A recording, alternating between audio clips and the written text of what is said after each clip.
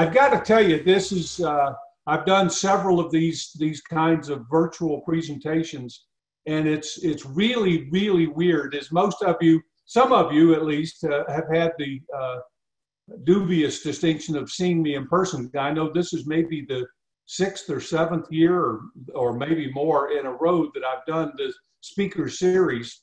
And generally we're there in the ABOR offices, and it's a really pleasant environment. We're all be able to see each other and talk and communicate.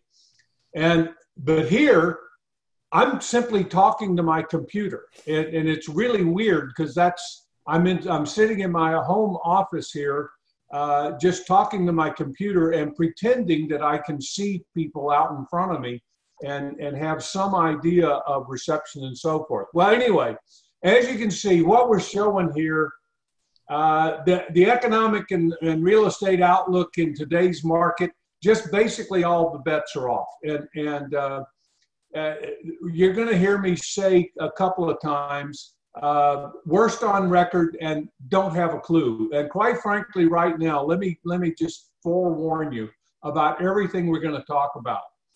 There isn't an economist in the world right now, not one, that really knows what's going on in terms of being able to give a highly reliable forecast.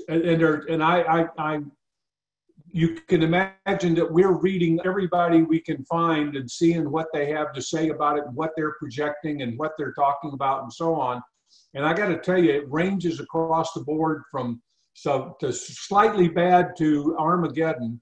And if you throw out the extremes, there is sort of a general consensus, but we don't have a clue. If you want to know the honest answer, we've never been here before. We've never had a government mandated, directed shutdown of everything. Just go home, everybody shut your doors, that we had back in April and May, starting in middle March and so forth. We're officially in a recession. If I don't want to bust your bubble on this, and it's not a big deal really, but the National Bureau of Economic Research, NBER, and that's the organization of economists that officially designate when cycles start and when they peak and when they trough and how long they last and so forth. And they have determined, and they announced that February was the peak in the current economic cycle that started back in 2010, or actually technically in the middle of 2009, at the end of the Great Recession. So with the official peak being determined, at that point, it's a downturn. So technically, you're entering into recessionary time period. Now, you've probably heard me tell the story that this same group, after the Great Recession, they officially declared that the Great Recession ended in June of 2009, but it wasn't until October of 2010 that they actually made that announcement. So you have to understand that economists are not only lousy forecasters, hell, they can't even predict the past. So you have to understand it, but this is where we're going. I don't think anybody would argue with the fact that come March, and particularly on into April, that everything went down and declined. So how bad is it? The pandemic, according to the Congressional Budget Office, is going to probably cost us about $8 trillion over the next 10 years. That's a generally rough estimate. I don't know how that's going to work out. Unemployment claims, we've been watching those weekly. I'm sure a lot of you have. Through the latest week available is July 4th. About 50 million people around the country have filed for unemployment insurance. That's about a third of all the people working. Out of 150 million people working, about 50 have filed for the unemployment insurance. In Texas, our filings have totaled to about 2.8, just under 3 million, about a little over 21% of the jobs. Oil prices, Texas has been hit with the double whammy. I mean, not only have been fighting the virus, but even just a month or two before the virus effects really took into play, we had the oil price decline. And in fact, in April, as you know, in one day, the price of oil actually dipped down to a negative 30-something dollars a barrel because producers were having to pay people to take the oil off of their hand. That was just a one day, incidentally, circumstance and because of the futures market. But it's still nevertheless true that the oil price has been running $30 to $40 a barrel here lately. Actually, in the last 2-3 weeks, it's been hovering right around the $40. It's been plus or minus about $1 or $2 around the $40 mark. And quite honestly, that ain't enough. That's not enough for the fracking industry. It's not enough for most of the producers to make a profit. And as you all know, that if a business can't make a profit, it doesn't last very long. We've got, and this is a biggie here, we've got nearly 5 million mortgages across the country that have applied for and are receiving some type of mortgage payment forbearance, where lenders and servicers are allowing mortgage payments to be deferred, avoided. It's about around 9% of the total, and it was trending downward. I got to tell you though, the last week's number, and like I say, these things change virtually weekly. Last week actually bumped up again. It looks like maybe we're going to go through another round here of some numbers. Instead of trending downward, maybe having a little bit of a bump up. I'll show you some others here in just a little bit. But the forbearance is a big issue. Technically, the borrowers were allowed to request forbearance for up to a year if they wanted to, but in general, most people figured it would end sometime here this summer or this fall. Don't know how that's going to work. There's been, as you well know, a lot of misinformation and confusion about how payments are to be made up and whether they have to be done lump sum or whatever, extending the loan. Those things are still going to be worked out, but I'm going to come back to the forbearance issue a little bit later on. Then finally, the big thing, of course, that we're all aware of is the federal deficit is just growing and growing and going out of style. We're going to reach at least $1 trillion this year. That's $1 trillion this year that the federal government is going to have to borrow. And incidentally, it's interesting to me watching the media and stuff, because they always describe the things like the PPP and the extended benefits for the unemployment, the $600 a week and so forth, which have been absolutely necessary payments, really. But they've been being described as stimulus payments. They're not stimulus payments at all. They're survival payments. They're trying to get the economy to simply survive here in a short run being defined as maybe a couple of quarters, and then hopefully be able to recover on its own. So we're going to have to see for the first time since the end of World War II, the federal debt is now greater than the annual GDP, and it'll take us forever. Our grandchildren are going to be paying for some of this later on. I'm going to jump right into what I think a recovery might look like and what it's going to take to have recovery. And incidentally, there's no common definition of recovery. Do we have to go back to exactly what we had before the pandemic, or do we have to be somewhere different or whatever? The key is the top line, and after that, you don't even have to read the rest of it, but jobs and spending.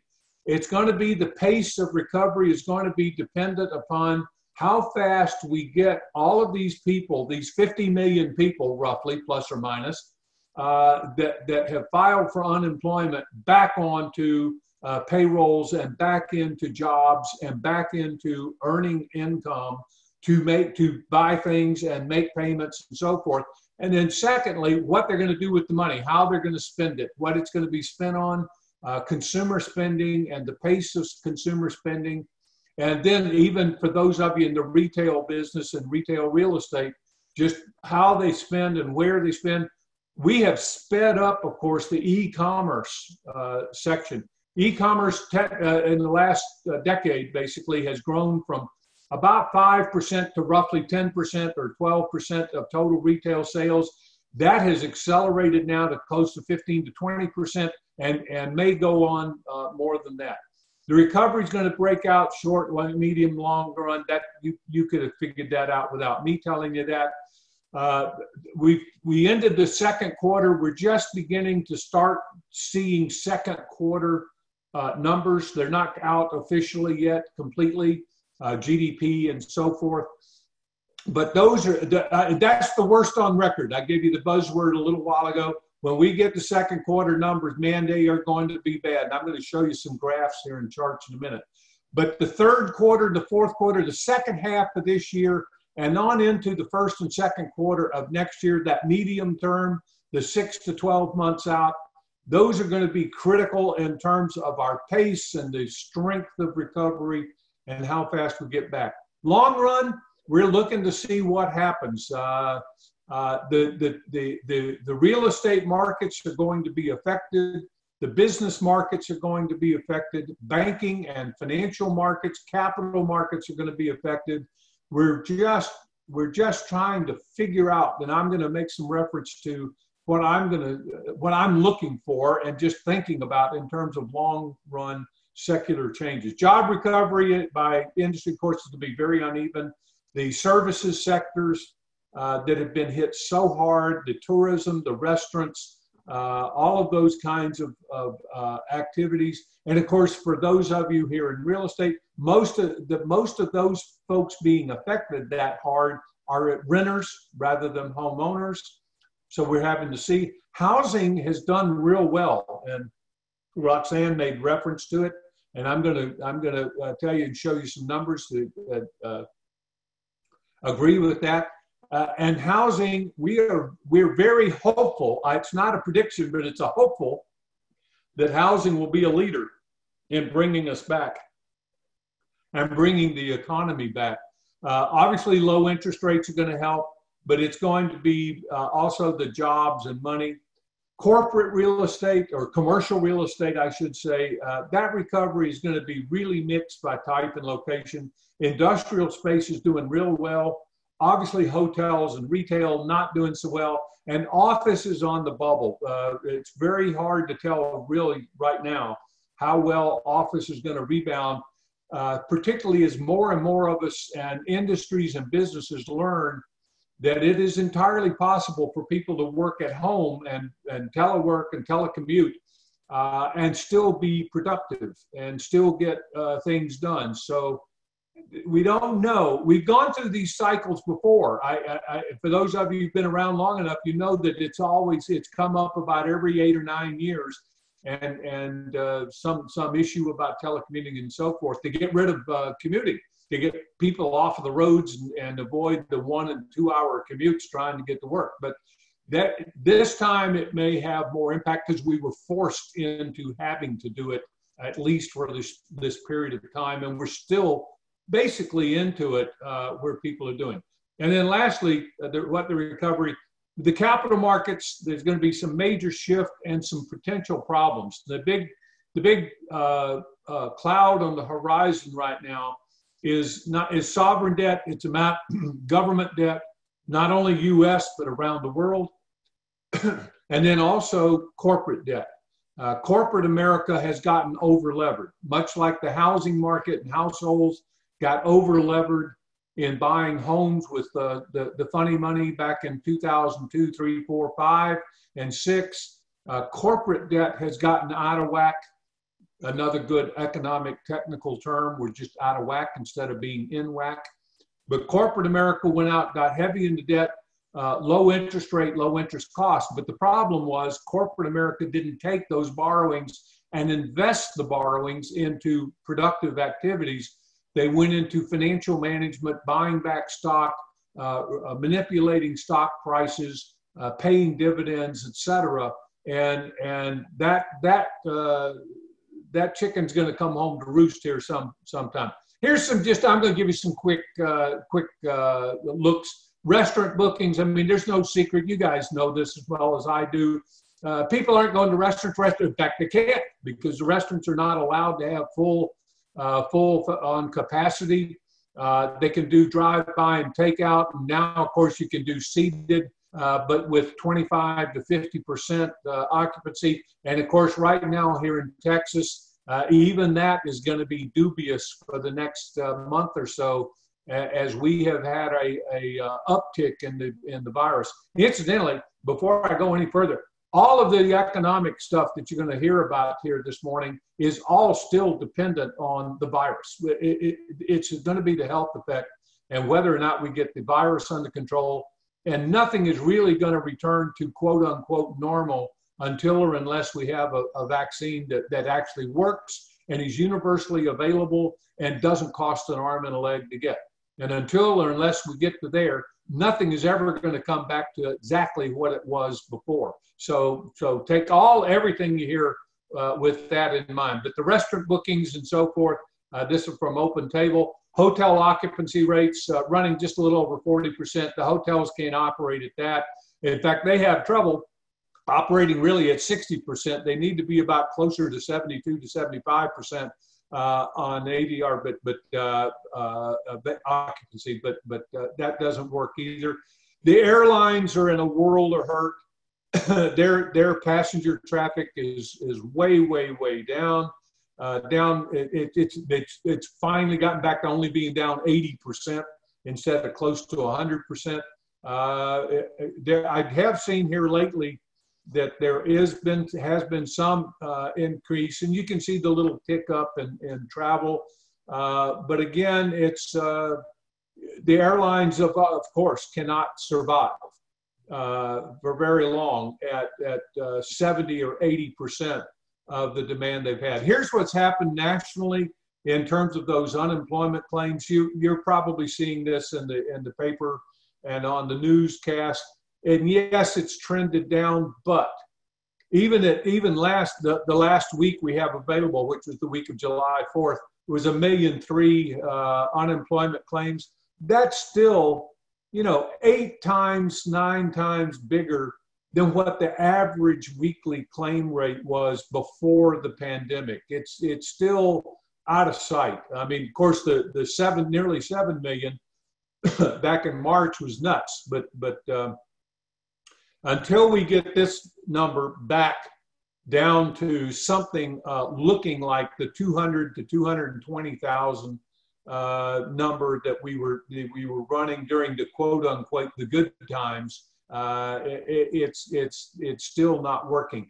In April alone, we lost 20.5 million jobs, 50 million claims being made. May, the official numbers, we added 2.7. June added almost 5 million. So we've added close to 8 of the 20 million jobs that were lost in April. That means we're still way behind the 8 ball on all of that. Unemployment rate has jumped from right around 4% to nearly 12. It's 11.1, I think, officially. Some of the numbers and the unemployment and employment numbers from BLS, they acknowledge that the numbers are a bit misleading because things are in such a state of flux, and the way they measure things, the way things are taken and so forth, they admit that these numbers are a little shaky, but they're the best we've got. So we're looking at. One of the big things is continued unemployment. I mean, the idea is to get back to that March level where we had about 1,000,007 people on the unemployment rolls claiming insurance. And instead, right now, we're 10 times more than that. We're up over 18 million. So again, there, as we've heard in the last 3 or 4 months, we're trying to flatten the curve or lower the curve. This is one of those curves that we're trying to flatten and lower and get it back down to that. And you can just see the rate of decline there. While at least it is declining, it isn't going very fast. And it doesn't look like it's good. You'd like for it to come down about as fast as it went up between March 21st and May 2nd. But anyway, we'll have to see how that goes. Here's a summary of all of that. April was 14.7. June is 11.1. I've mentioned that.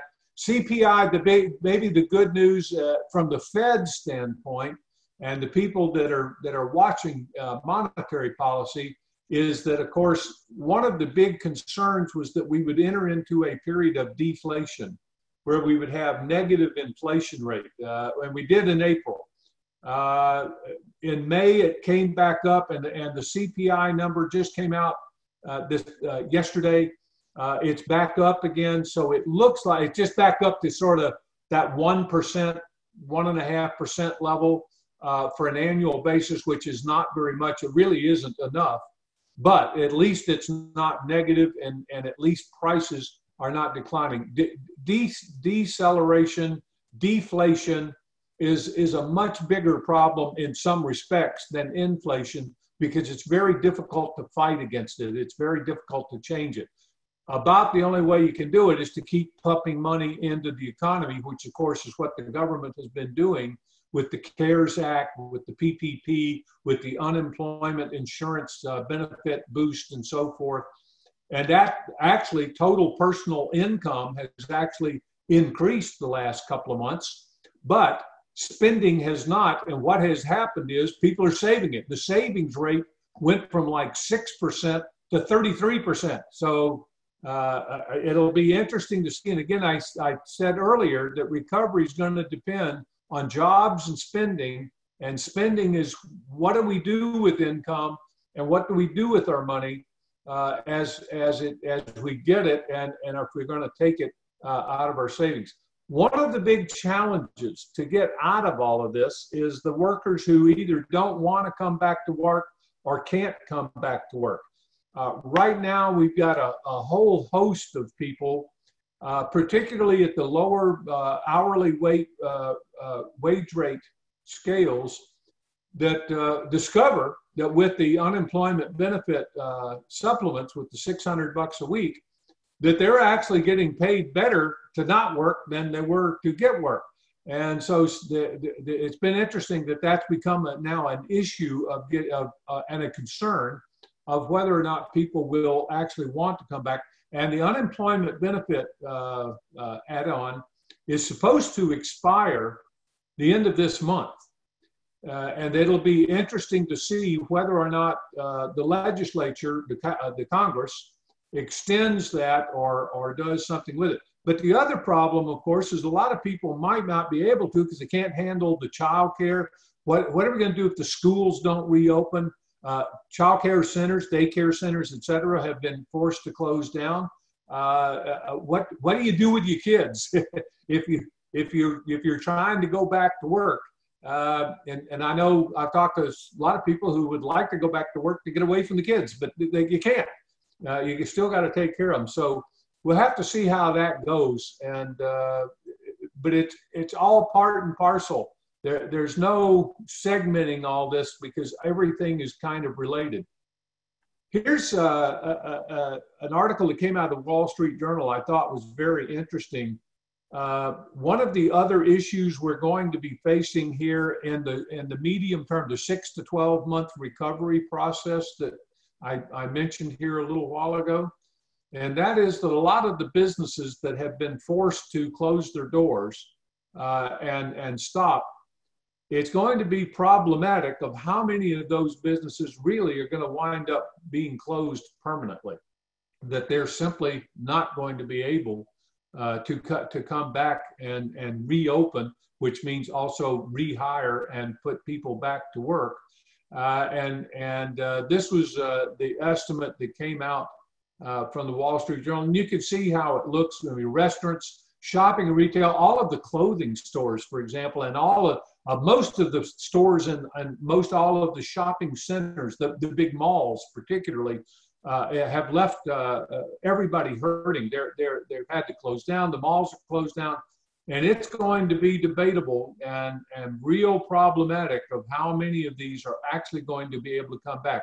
More than half the restaurants in the United States that have been forced to close down probably or possibly might not ever reopen. As all of you in the business world know, the number one reason for a failure of a business generally, or to close down, is a lack of capital, inadequate capital base. And most of these kinds of companies and businesses, small businesses, generally not heavily capitalized, not a lot of retained earnings, not a lot of savings to back up and make it through a really bad time. And this is not just a slowdown, this was a stoppage. So it's really the beauty salons, the spas, the barbershops and so forth, fitness centers and so forth. This, I just thought it was interesting, and whether these numbers are exactly correct or not, it gives you an idea of perspective of what it might look like. The Federal Reserve, in their June policy report, they put out a report every month, and this was a particularly good one. I normally don't pay that much attention to it, to tell you the truth, because it's generally more political than anything else. But I thought they did put out some good points. First of all, and number one, and this one is number one, the pandemic remains highly uncertain. It's obvious that we don't have control of the virus. We don't have control of the number of new cases. We don't have control of hospitalization. The virus is highly contagious. People are tired of being cooped up in their houses, so they're getting out. There's sort of a mixed bag of adhering to the recommendations from the healthcare industry of how to take care of ourselves. As we all know, Texas started out in March and April and even into early part of May. Texas had been relatively lightly hit with the virus, especially as compared to New York and the Northeast and some of the other areas. So we were all feeling pretty good and pretty confident about ourselves and thinking that things were going really well. Well, it turns out that now we are the hot spot. It's shifted. Florida, of course, California, Arizona, Texas, some of the southern states that have reopened, Georgia, have now experienced the rapid increase in the number of cases. The only maybe good news is the death rate has not dramatically increased, but with the number of cases, even a constant death rate, there's more people being seriously affected. So all of that being said, we've had a collapse in demand across the board. There was a collapse in demand for oil, which was the leading cause for the oil prices to go down. But a collapse in demand for almost everything else. You didn't go out shopping, you didn't buy things, didn't go for a while, you didn't go to the restaurant, all you did was buy groceries and kind of hunker down and make your utility payments. So ultimately, we're going to start seeing, as these businesses don't reopen, we are going to see an increase. It hadn't started yet, but prediction, probably in the next 6 to 12 months, that increase in bankruptcies is going to start. It'll be in the energy industry, but it's going to be sort of across the board. There was a change in the bankruptcy laws here, actually, ironically, in February, that makes it easier for the very small companies to file a bankruptcy claim, get a little better protection, even protect some equity, and be able to get over the economic consequences a little easier. But we're going to see it. It hadn't happened yet. You haven't seen it yet, but it's probably coming. One of the big things that's different about this go-round, this economic activity and service, the downturn in our economy, is that it's been a lot in the services activity. That's hit actually harder than service. The hotels, the restaurants, and business services across the board have been hit just as hard or harder than the manufacturing, because most of our past recessions we've measured in terms of manufacturing, output, industrial production, jobs, and so forth. But this is all different. And now trying to restart and reopen the economy with the social distancing and the recovery and the getting together and so forth. There's so many businesses that you don't think of that require, or at least historically have required, face-to-face, close together interaction that now becomes much more difficult, problematic, and potentially dangerous in terms of getting the virus. So it'll be interesting to see that. We're This is different. This is the reason the economists don't really have a good handle on how to get a handle on what the future might look like on some of this. Disruption in global trade, exports, imports, is just all over. That's fine. Inflationary expectations. The central bank is going to target inflation. They really would like inflation to be around 2%. It ain't going to make it this year. We'll have to see. And then, of course, fiscal policies. The federal government is going to continue to give out money, and the debt level for the sovereign governments is going to keep going. Let me give you a couple of things. Consumer confidence obviously dropped off the cliff. In fact, almost all of these slides, you're going to see how out at the far right-hand side is going to look like everything is falling off the cliff, which basically it did. But it is showing some uptick. Expectations, which is a different measure that the Conference Board does.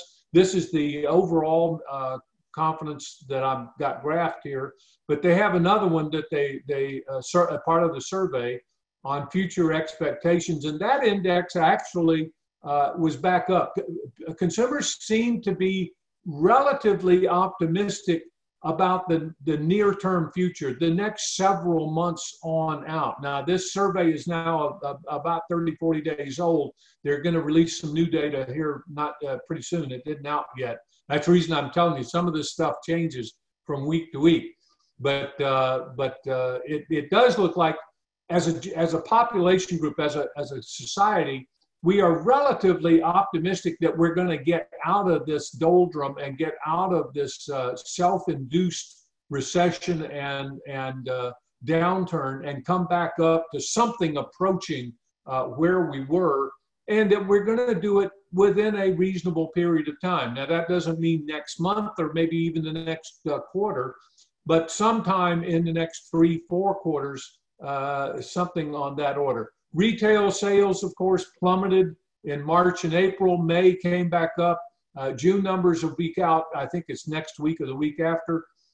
So we don't know, but so we're seeing, and you can see what the change in retail sales typically look like all the way back to 2010. So I mean, you know, these changes, these radical changes that we've seen here in March, April, and May, and June will be similar.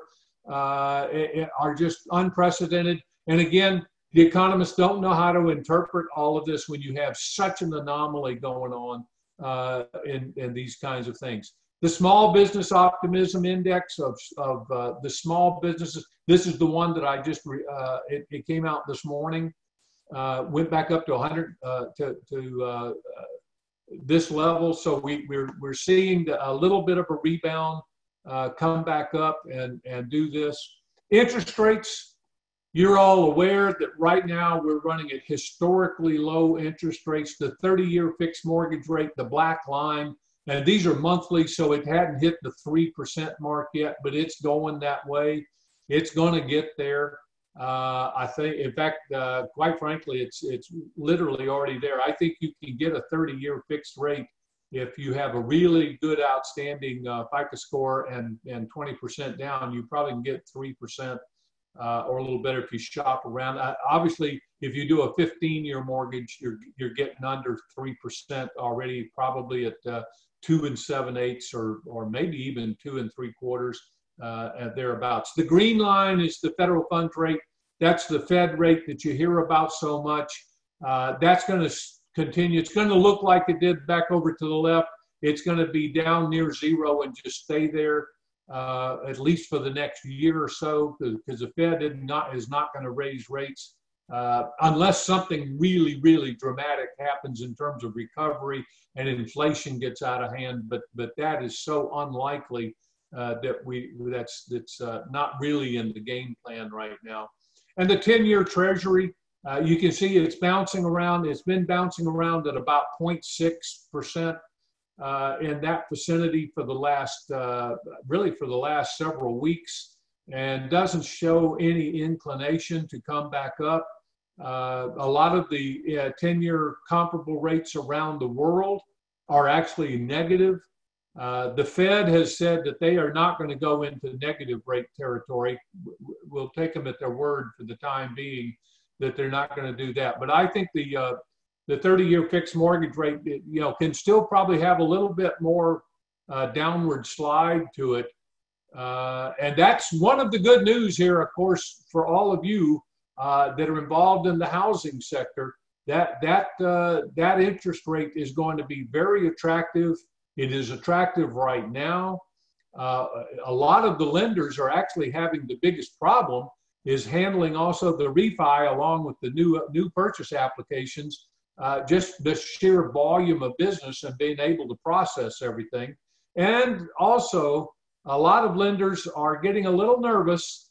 They're aware of all this forbearance out there. They're aware that a lot of these people who have been laid off and who maybe have still even made their mortgage payments, if they don't get rehired, or if one of the spouses don't get rehired in a family situation, that we could see another round of foreclosures coming, and I think that's probably likely. I don't normally include this in my presentation to talk about global effect, but you can just see how the pandemic has affected the whole world. The advanced economies are projected to only to decline by about 8% this year. The U.S. at 8%, the European area around 10%, United Kingdom, Great Britain around 10%. It's not good news. And then the real kicker here is those emerging markets. We've been looking at China and India and Russia and Brazil and the Mideast and the Southeast Asian areas as being the stimulus for global growth, because that's where most of the net increase in demand for goods and services and oil and everything else really come from, because the advanced economies are fairly stable and kind of inelastic, if you will, on the demand side. But the emerging markets are really, they're getting hit with the pandemic. Africa is getting hit now. South America, as you well know, is getting hit very hard.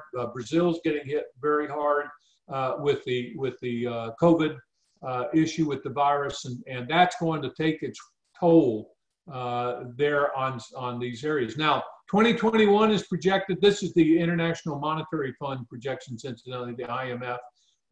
The 2021 is projected to be better years, obviously much better because it turns around and becomes positive. But like, look at the United States. If we go down 8% this year and we only come back up 4.8% the next year, we aren't back to where we started. If you go down 8%, the way the percentages work and rate of changes, you've got to have a bounce back of nearly 15%, 15% to just break even with the 8% decline. So it'll be interesting to see how these things play out. And it is a global, the world keeps getting smaller. The economies are interrelated. The recovery is going to be interrelated. The U.S. can't recover completely and totally without the rest of the world recovering just as well. So that's the reason why it becomes important. Second quarter of this year, the best guess is, and that's all it is a guess, is that it's going to be about a negative 30%. We'll see that number here in the next few weeks.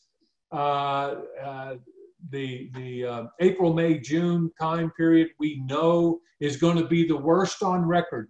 You saw that buzzword there on my title slide. This is what I was talking about. First quarter was down about 5%. Second quarter is going to be down somewhere around 30%. Again, I got that from looking at surveys of economists from around the country of what they thought. And this is sort of the average of what was projected. One of the big banks just came out here last week with their projecting. They were predicting 35%. So we'll have to see what's going on. And you can see how we were running the past several quarters back to second quarter 16. So, we were running 2.5%. The economy was doing really, really well. And in fact, the economy was really doing well most of the first quarter of this year until March. March was bad enough to cause us to go down 5%.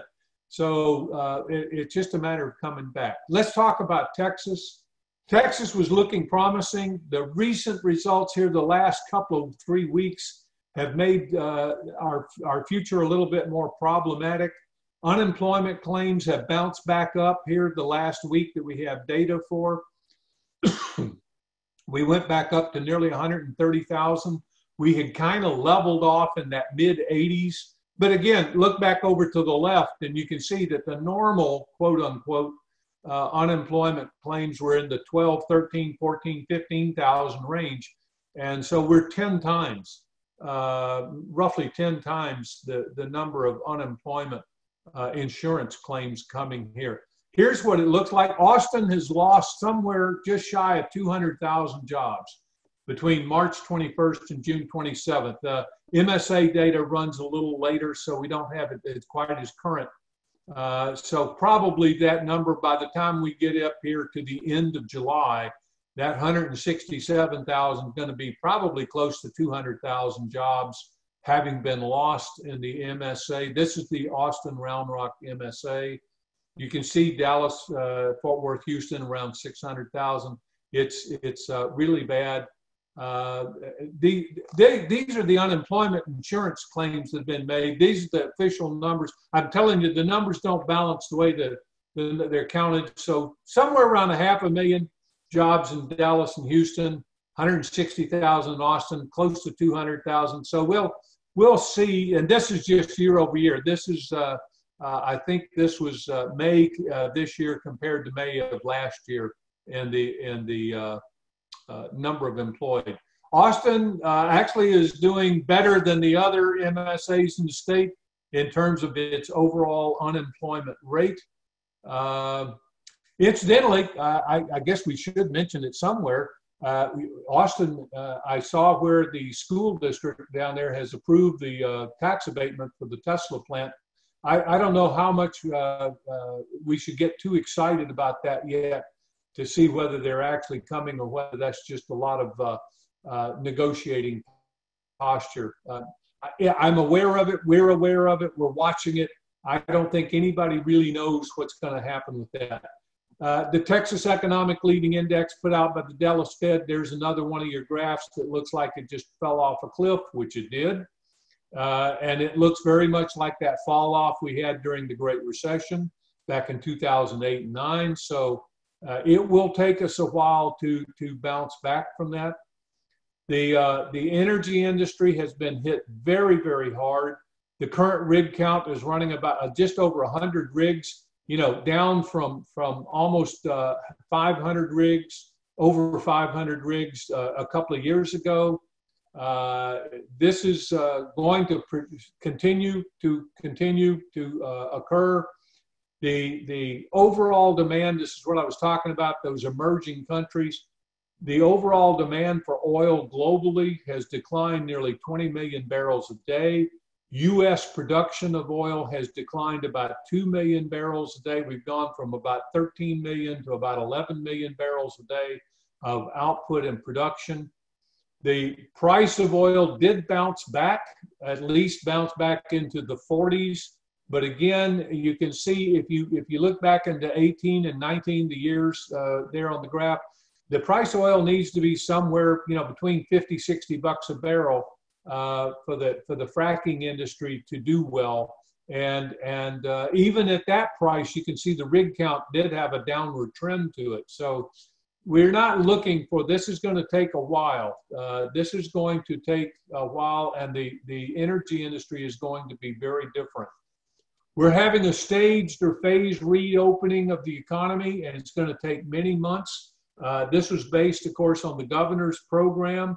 As you well know, the phase 3 has been suspended, and it looks like that we may be in the process here in the short run of taking 2 steps forward and 1 step back, and 2 steps forward and 1 step back as we fight. Because again, the overriding all of the economic issues is the health issues and the virus, and getting the virus under control.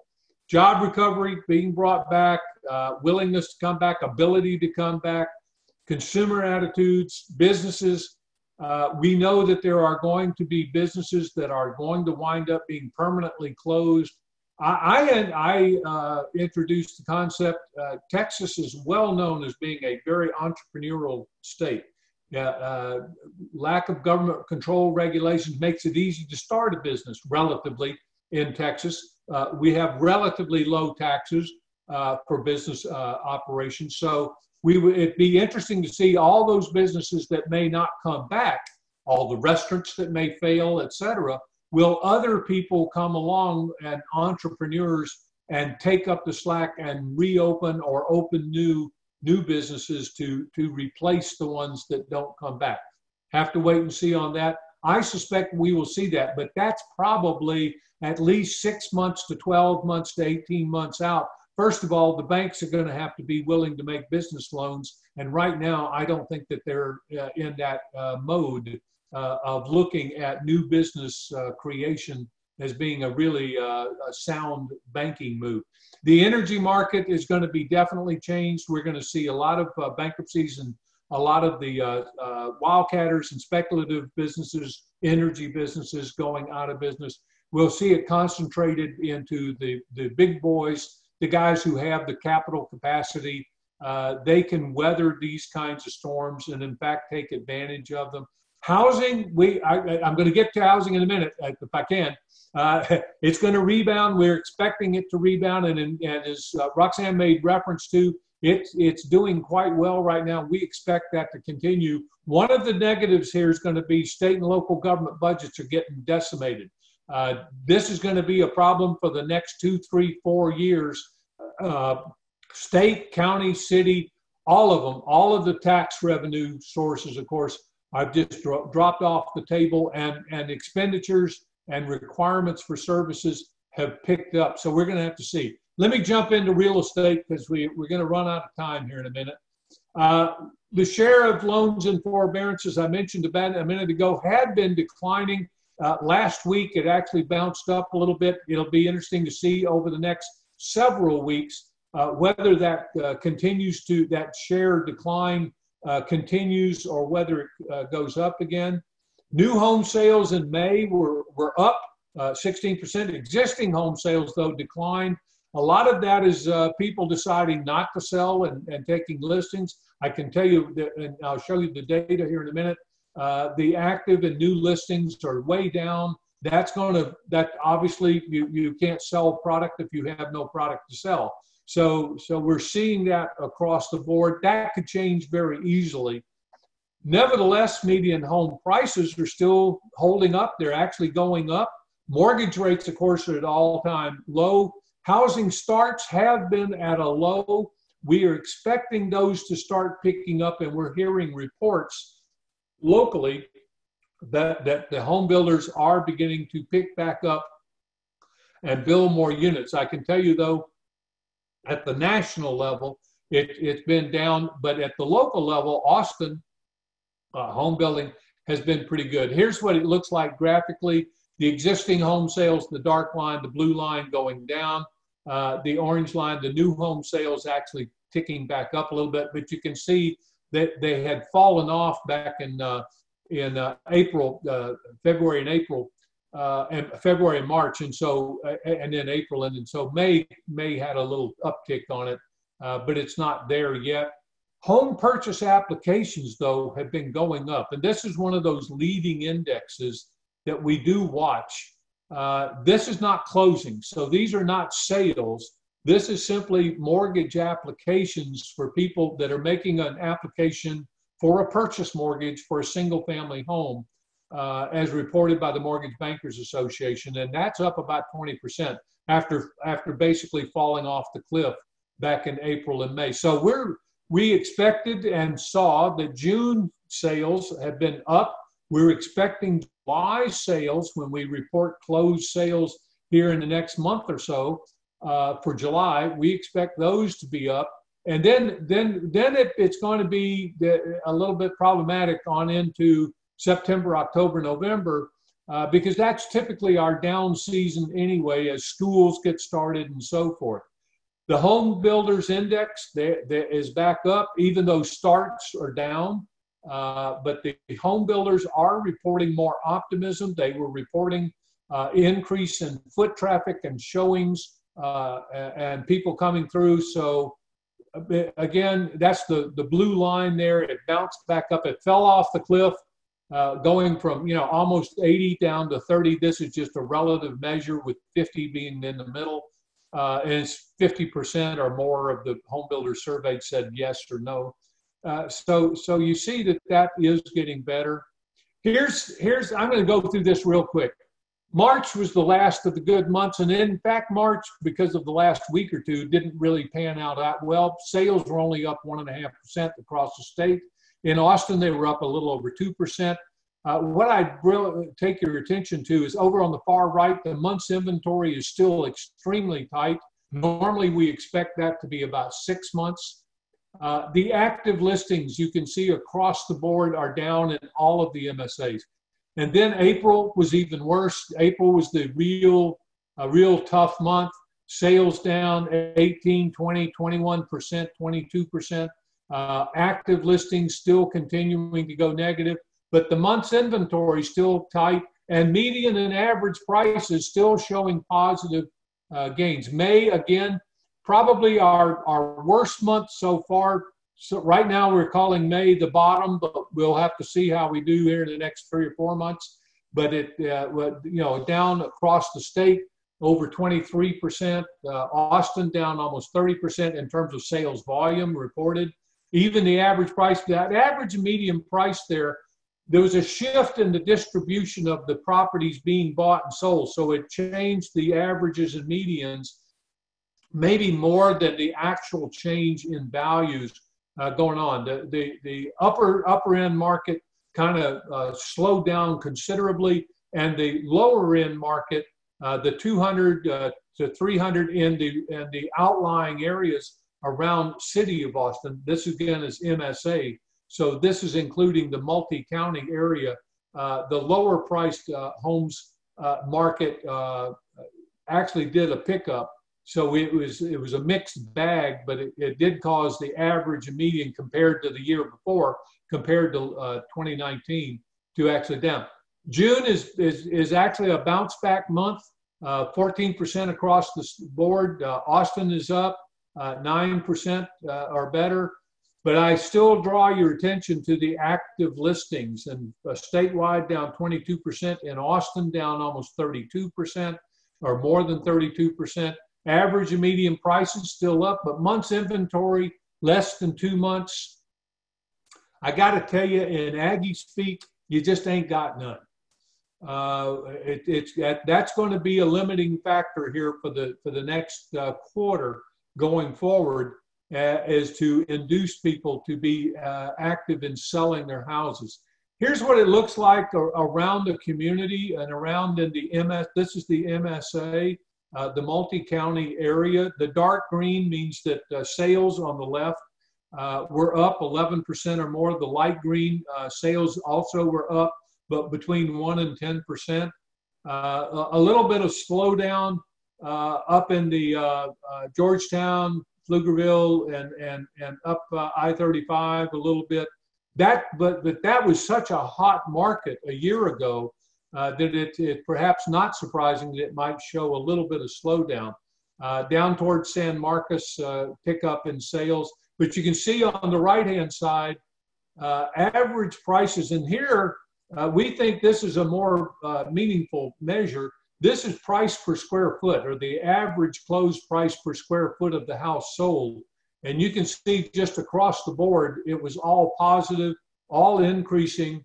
If so far there has been no evidence, direct evidence, at a broad base level of any kind of negative impact on prices of the virus. Now, my guess is, and I'm sure all of you can hit me with all kinds of exceptions by individual neighborhoods or particular street or community where in a local, very localized area, perhaps there have been some negative value impacts, but I can tell you statistically, at looking at the MLS data that's been reported, and of course, remember, we get everything geocoded, so we know where it is geographically. We haven't seen that kind of thing. I stole your infographic from the ABOR. This is the MSA. Of course, you can get these infographics yourselves from ABOR on the various sub-markets, but you'll see that the median home price is up. In fact, the median home price jumped up pretty good. Closed sales up 9%. This is similar data to what I've shown you. There's always a little bit of difference in all of our reporting of data, depending on just what day we close the books and report the data. So sometimes there's a slight difference, but we're seeing across the board average days on the market, 44 days, very tight market contending. One of the things I would point out there is the pending sales are up 33%. That's our best leading indicator, if you will, of what we think July is going to look like. And then, but I also point out the statistic there to the left of it. The active listings and the new listings are both down. Active listings down almost a third. That does not portend well for the fall if we can't get those active listings to come back up and look at and see what we're doing.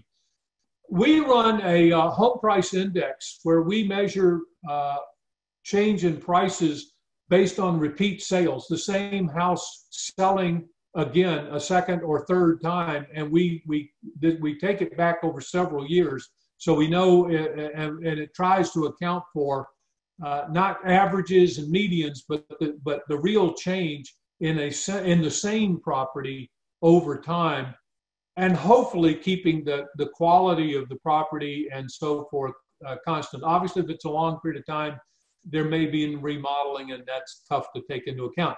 We also break it out between the bottom third, the middle third, and the top third by price category. So these by price tiers. The lower price properties, you can see, have been increasing at a little bit faster pace in terms of going up. The middle price market has gone up higher than anybody else, but the higher price market tends to show a little bit of decline, but it gives you a good idea. You can see that 2019, in terms of, these are all positive. These are all, between 3 and 4%, even at the lowest point, and going on up over 6% per year. So it's all positive. It's just a relative positives, and you can kind of get a feel for what the year-over-year growth by price tier looks like. Here's a lot of detail for those of you who want to look at your individual submarkets or counties. I appreciate ABOR sending me this. We had it as well, and allowing me to put it out on our presentation. I'm not going to dwell on it. For those of you who get a copy of the slides here, you'll have this table and be able to kind of study it to your heart's content. What you'll see, though, is that some of the outlying counties, Bastrop-Hayes, are doing picked up and doing very, very well, mainly because of price. I think you'll see the price affordability when you look at that median price on there has become attractive, and it's also been a factor because of the virus that people are trying to, it appears, maybe moving out of the centralized urban areas and moving to the suburbs and even to the exurbs, to the smaller communities, to get away from the high density areas. One of the things we're seeing is lending is getting tighter. This was a survey by the Home Builders Association. I thought it was interesting that almost a third of the lenders that they surveyed just simply said they weren't making any new AD&C loans. And this is going to be something we're going to have to take a look at.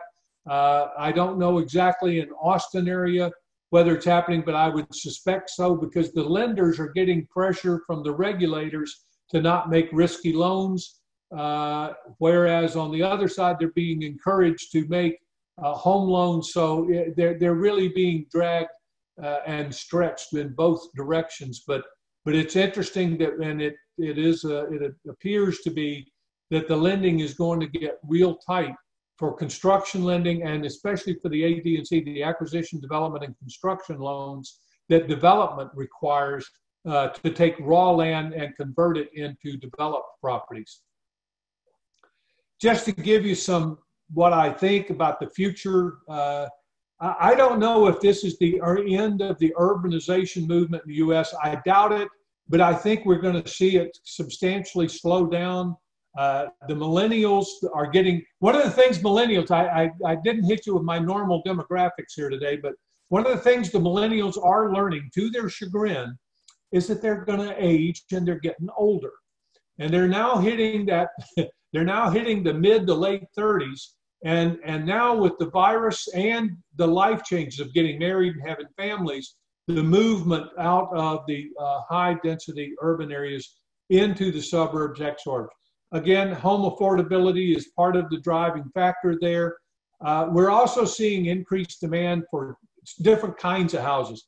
Houses with more rooms, dedicated office. In fact, now the last thing I heard was that a lot of buyers with looking for new homes are asking the builders to build 2 offices, not 1, because if both the husband and wife are going to be working from home, they don't want to work in the same room. So they're going to see that.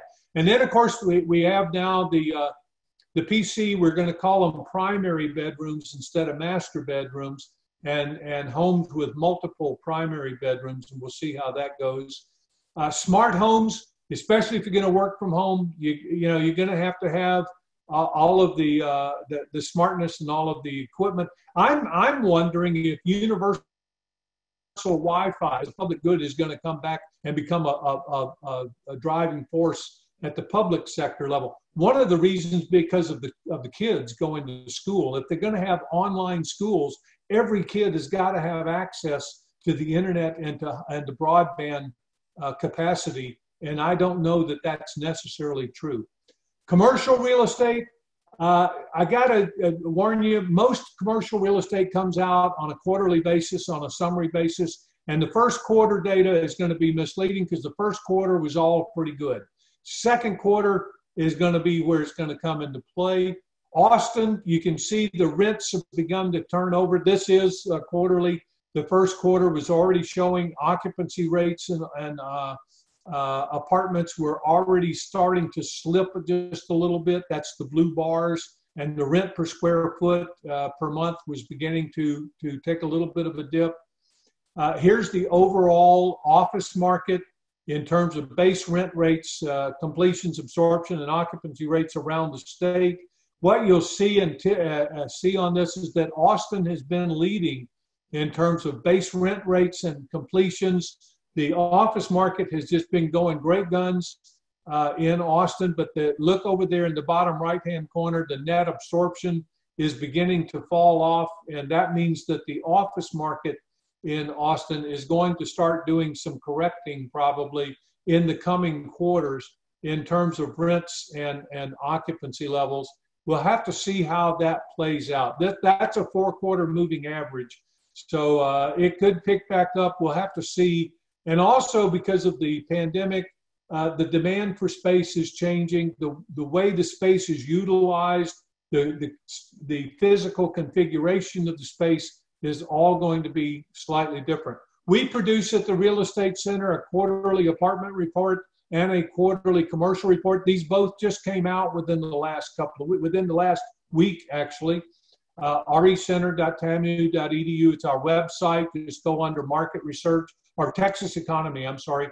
Under research, go under Texas economy, and you can scroll down and find these reports. They, again, are first quarter report based on first quarter data. So again, we're trying to anticipate what it might look like in the second and third quarters, but it's all guesswork at that point. But I do recommend, if you're interested and want to get more detailed slides and graphics. Let me finish, and I know you're all been waiting for me to say those 2 words. Let me finish, or those 3 words. Forbearance, we're real concerned of what that's going to do in terms of turning into foreclosures in the future. I think that's about a year away, maybe 6 months to a year away before we start seeing it. I can tell you that just this morning I read an article about one company out of Canada that just borrowed about $500 million at 2.5% interest rate to buy distressed properties when all the foreclosures start. So there's a big market coming around. They already own about 24,000 rental houses around the country, and they are going to go into that business. We're aware of other funds that are doing that. We are aware of funds being put together to buy commercial real estate as well that goes into distress. We'll have to see how that works. Low interest rates are going to still stimulate demand if the jobs come back and if the lenders kind of open up a little bit. You all know that the new technology and processes that we've been forced into for the last 3 months are going to probably continue. They're going to affect construction and brokerage and sales practices, title operations, lending operations, and the like. So we're going to see that. Home construction, we think, could be a prime recovery activity, and it needs to be. We think that's going to happen. There's been pent-up demand that's coming through the market here the next month or so, this month and last month and next month. What'll be interesting to see is how that wave of demand continues to go through the rest of this year and then picks back up after the winter season, which is typically our downtime, which is normal, but picks back up in February, March, and April of next year. All of that, I think, will depend on, do we get a vaccine, and do we get a vaccine that works and that's universally available at an attractive cost. Commercial real estate investment and stuff, pretty much on hold, wait and see, looking to see if values change considerably or are impacted. I got to tell you that not yet. It's not readily apparent that there's value impacts. Everybody's anticipating some value impacts. I addressed the MAIs not long ago, and they agreed that the hard data are not there right now to measure a value impact. It's all based on just, boy, I think, I feel, I want, I don't know. So we're just waiting to see how it all plays out. I thank you very much. I think I've run a little long. I appreciate your attention. And Christine, I'm going to turn it back over to you. Well, Dr. Gaines, this has been fantastic. We've been letting people know in the chat we were going to run a little long, which was fine. We love hearing from you. If you are willing, we do have a lot of questions that have come in, and I'll do my best if you're up for answering a few of them for us. Sure. We'll give them a shot. Aside from getting the pandemic under control, what are the key drivers that may help our real estate lead to recovery? And will Austin and or Texas have an edge or an advantage, do you believe? The uncertainty on the virus is the big issue, and jobs. And we all know that Texas here the last month has tried to reopen. The case count went up. Now, and that's the 2 steps forward and 1 step back kind of thing. I think that it's gonna happen. And my guess is we may go through this a couple of times. I don't think it's just going to be once, until or unless we get a vaccine. And that doesn't look like it's imminent. So again, I think our recovery is going to be, two forward, 1 back, and that kind of thing. The second part of the question? Is Austin or Texas have an advantage? Yeah, I think we do. I think we do. Texas, we were doing very, very well before all this hit. And we were probably even in position to weather the downturn in the energy market. It was going to hit, obviously it's hitting Medellin and Odessa. That's no secret. Sure. Pretty hard. It was having an effect in Houston, and so that was going. But Austin is not really an energy town. It's not dependent that much on it. There's a just very minor tertiary effect there, and the high tech industry that was more important to the Austin's future, and that had leveled off a little bit. And then of course the Tesla announcement, if that should come to pass, might have some impact. Also, if more people are going to start working from home and doing the telecommuting and so forth, that brings back the high tech and all of the services provided by the high tech companies that are in Austin, and then all of the surroundings. So yeah, I think Texas will do well. I don't know that we'll go through the same kind of boom that we had the last decade. And it's interesting because I've even made these comments before. The decade of the 20 teens is going to go down as a phenomenal decade for the state of Texas. The decade of the 2020s, the decade we're just getting started with, and of course it's a hell of a start here with the virus, is going to be different. There's no reason to expect the same level of boom conditions. You almost don't want them because our infrastructure and a lot of other issues, schooling and state funding and local funding for all kinds of services really hadn't been able to keep pace with that. So a little bit of slowdown is not really necessarily a bad thing, but I think we stand in good stead to do well. We're still a very attractive state with weather, with governance, tax levels. Despite the high property taxes, our total tax burden is not that bad. Business is relatively, I mentioned this earlier, business is relatively easy to get into and out of in Texas without government burden and regulation. So there's and we got the best Tex-Mex food in the world. So that all contributes to Texas, I think, and Austin in particular. Austin is still making all of the top 5, top 10 lists of desirable places in America to live. The quality of life, the appeal of the area is just phenomenal. I think it's still there, and I think that'll go on into the 2020s. Okay, that's great to know. I'm going to switch here to around the leasing and property management.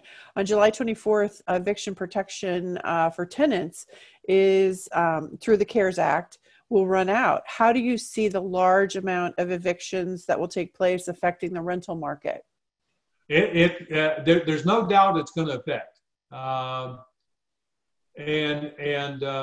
Number one, we don't know if somehow that moratorium will be extended, which is a possibility.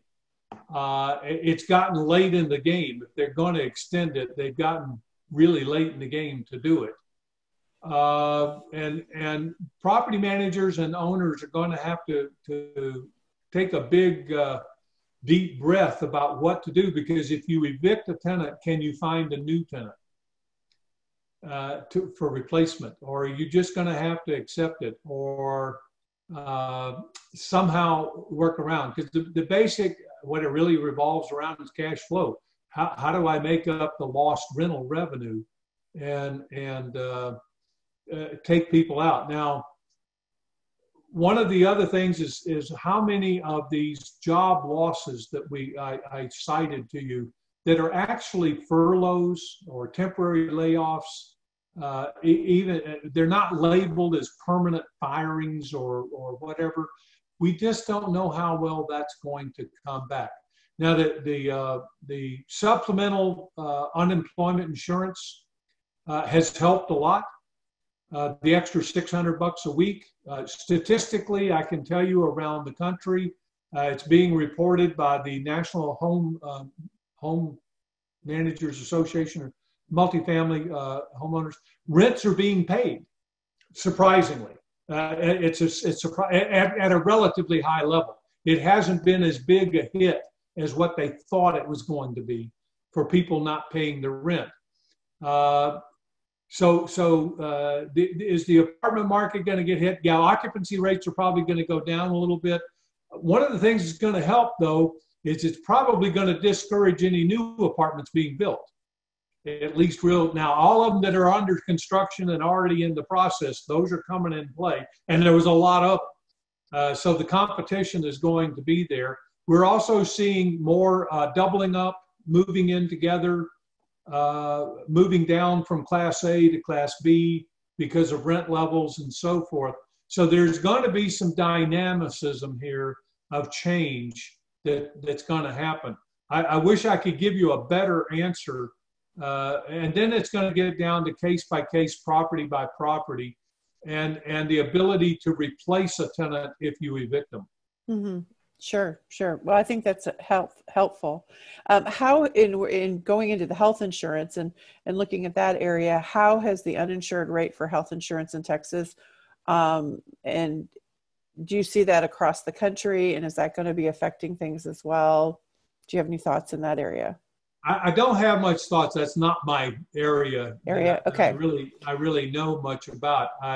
I suspect in the short run, the lack of health care coverage or health insurance coverage is being picked up by the government. I'm not Okay. aware of any of the hospitals or doctors. If somebody walks in with the virus, whether they have insurance or not, I don't think they're being denied service. Now, who's picking up the cost for that? Ultimately, the hospital is, because if they're not getting reimbursed from Medicaid or somebody else, and my guess is that issue will go on for probably another year or two to figure out who's going to pay for what. Mm-hmm. Moving on to looking at commercial space, do you see the possibility of redevelopment, moving those from commercial projects into residential projects? Have you heard anything around that area? Yeah, I've heard a lot of that, and mostly centered in the retail. Okay. Reuse of retail or change of use, particularly the malls. Now, that's nationally. I Mm-hmm. don't know about the malls specifically in Austin, but power centers and others, freestanding retail stores, freestanding restaurants, of recycling, redoing, maybe changing them into entertainment centers, that kind of thing, service centers, outpatient care. I do know that there's been a run here on the freestanding medical, the doc in a box. That's been hot right now because people are going there for tests or whatever, lab work, except for some, like the dentists and the doctors and so forth, who had to close down. And then their properties and their business, do they reopen, or do they all merge, go into a consolidated practice, and do that kind of thing? So it's going to be interesting here, really, for the next year to see how this works out. But yes, there's going to be redoing, if you will, replanning, restructuring of a lot of different properties. Great. Around affordability, we got a number of questions around affordability and what that means to different people. But can you comment on the need for the attainable housing and having affordability, what that's going to look like moving forward? It's going to be like what it looked like before we had all this. Austin has obviously issues with affordability. Austin is our most expensive housing market in the state. And that was the reason on the big graph there I had, or the chart table, you can see the price differences between Austin and Travis County and in the central area compared to, say, Bastrop and Hayes County and so forth. And affordability is a big issue. We're seeing some manufactured housing come into play. We're seeing efforts to use tax credit affordable housing projects, which has limitations because of the amount of money available. So yeah, affordability is going to be an ongoing issue. I wish I had a silver bullet answer for you that if you just did X, it would all go away and be solved. And I can tell you, incidentally, here at the center, at the real estate center, well, it's not here, this is my house, but at the real estate center, we have been very actively looking at the affordability issue within most of our MSAs, including Austin, and been working with a number of different people and groups to try to get a handle on it and make some suggestions on what to do with it. Okay, great. Supply chain, that was where I was going to go. This person was asking, I know that there's highly uncertain, but how do you foresee the significant supply chain issues that we've had, or do you see those changing? Maybe manufacturing leaving, I guess, China and finding someplace else, or moving things around so they're a little more regionalized. Talk to that a little bit, please. Well, if you're talking about the international level, I think that there's no consensus there of exactly how that's all going to work out. It's taken a real hit here currently, but right now there's so little trade and exporting and importing going on that it's not altogether clear how that's going to work out.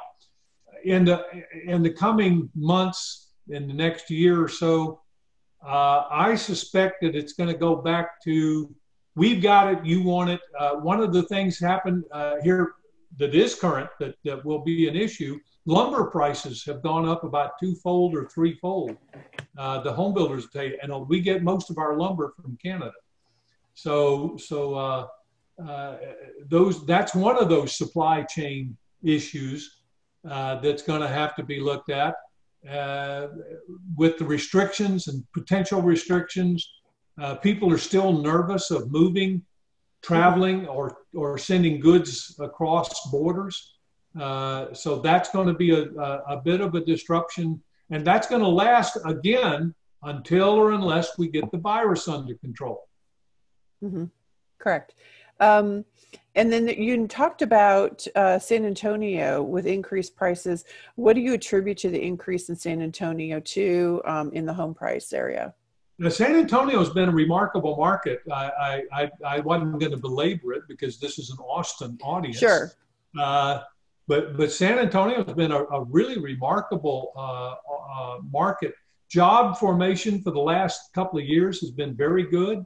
The housing market there is tight in terms of supply, as it is in Austin, which has economics 101, high demand, low supply. You're going to get higher prices.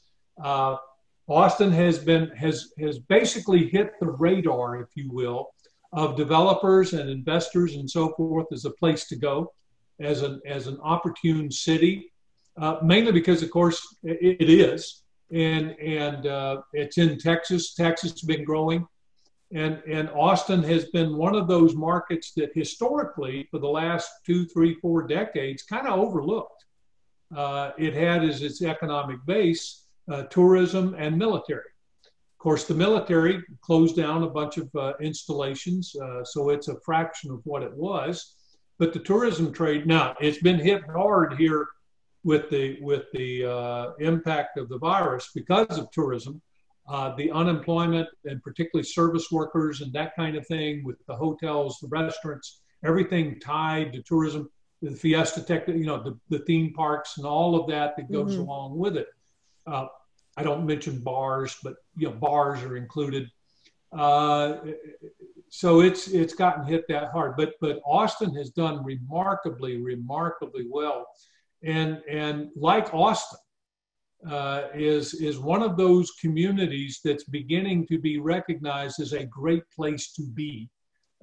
If you live somewhere else in the country and you're looking for a great place to live, for all of the quality of life and amenities and a place to raise a family and enjoy yourself, San Antonio, like Austin, is a really terrific place. In fact, I defy anybody to drive up and down I-35 now and take the 2-hour drive to get there and start differentiating. Of course, now it's also, it's creeping into New Braunfels and on into San Marcos and Buda and right on up the highway.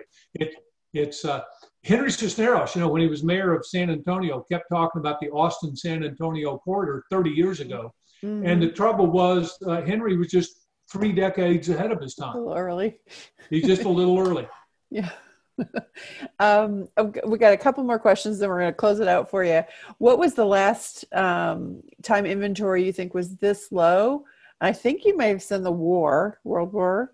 And how long did it really take to bounce back? The honest answer is I don't know that we have good enough data back long enough to tell you when it was this low. So okay. I'm just going to make the unsupportable statement that it's probably the lowest it's ever been, at least okay. in anybody's memory, time of memory and so forth. And how long will it take for this? It's going to take a while. Now, how do you get that inventory more in balance? Mm-hmm. It's just common sense. Either the demand is going to have to come down, or the supply is going to have to go up, or both are going to have to go up until they're in balance. My guess is that most of us would not like to see or hear about the demand coming down that much. So what we'd really like to see is the supply to come up. Well, all right, for the supply to come up, we're going to have to start building houses a whole lot more and a whole lot faster, and maybe different types. And again, we've been doing research on construction techniques. We've been working very closely with the Texas Manufactured Housing Association because they can produce you more units faster. And don't think trailer.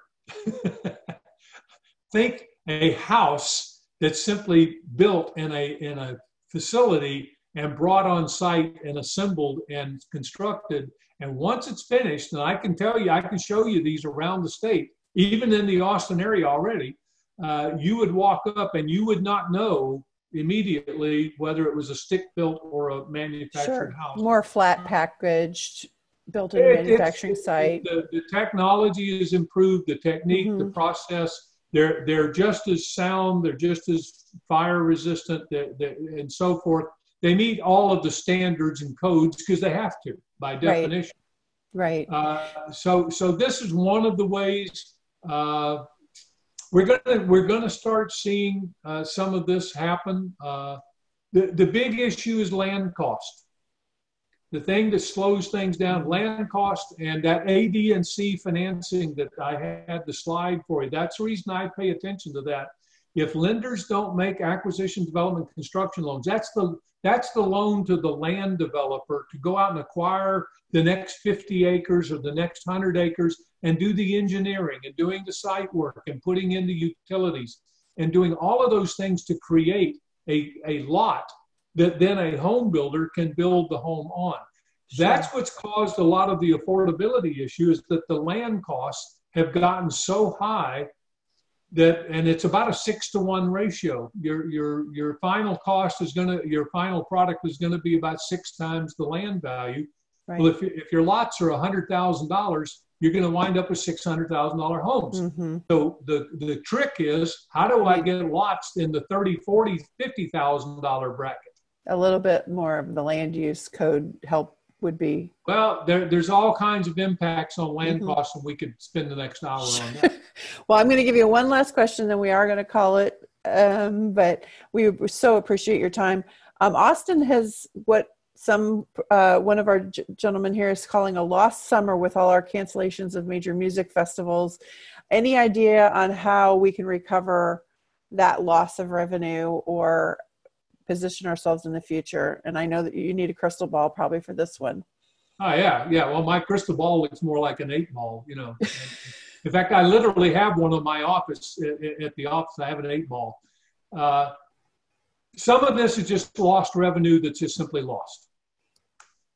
The South by Southwest. I mean, you're not going to make it. You're not going to make it up. The only thing you can do is, again, and I hate to sound like a broken record, we got to get the virus under control. We got to have faith and confidence that it's not health risky to attend a function or to put on a function like this. And when that happens, when we get there, then we can reopen these things and have football. I mean, right now, are we going to even have a football season? All right. Now, for Texans, that's the real question. They don't care about these other things. I want to know if we're going to have a football season. And to tell you the truth, that looks like it's up in the air. Right. I've been trying to, I'm a bit of a sports fan, so I've been watching it. 2 or 3 of the conferences doing this, that, and the other. Some are not going to have football at all. High school football, college football, pros, don't know. Right. So some of this is just, you're going to have to just sit back and wait and watch. But again, if we get the virus under control, get a vaccine or an antibody there that we can rely on, then we can go back to quote unquote life as normal, so forth. Okay. Other than that, I don't know. I don't see how you ever make it. On that note, I want to thank you so much for your time, and thank Roxanne from Austin Title joining us today as well. I know Emily had to jump off, but we wanted to definitely get to some of these questions. Thank you for attending, everyone. We hope you enjoyed today's speaker series.